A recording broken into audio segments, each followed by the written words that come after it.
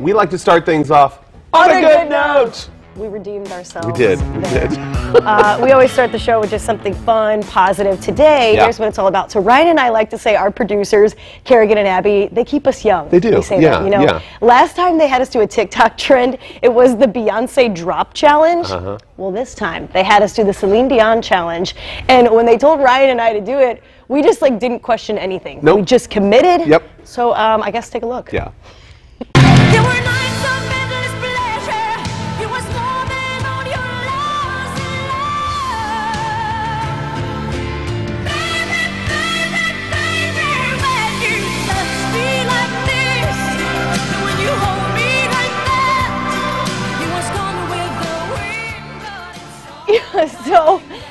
So yeah, that is what happened. Apparently, that's what a lot of people are doing on TikTok. We were looking at some of the videos this morning. They're hilarious.